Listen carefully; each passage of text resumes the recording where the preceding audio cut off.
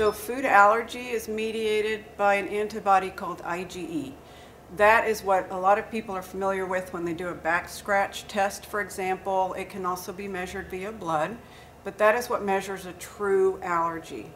And that is different than a food sensitivity. And food sensitivities are measured with various tests. A common one might be IgG testing, and then you have the mediator release test as well.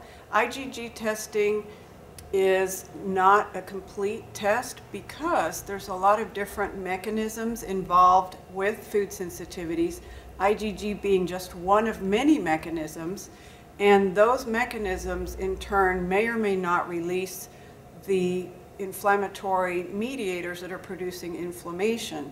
And another disadvantage to IgG testing is that it cannot measure chemicals, and you can react to anything.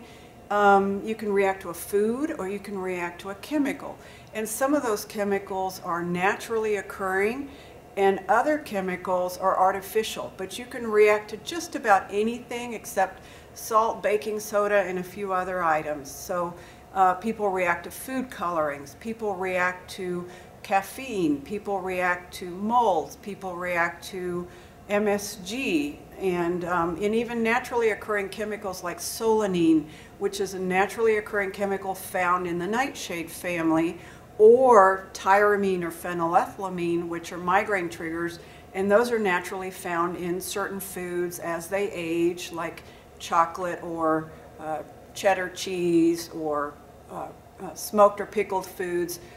Those foods produce tyramine or phenylethylamine, which are typically migraine triggers. So it's very advantageous to have a test that can not only measure the reaction to foods, but also those chemicals that might cause a reaction as well.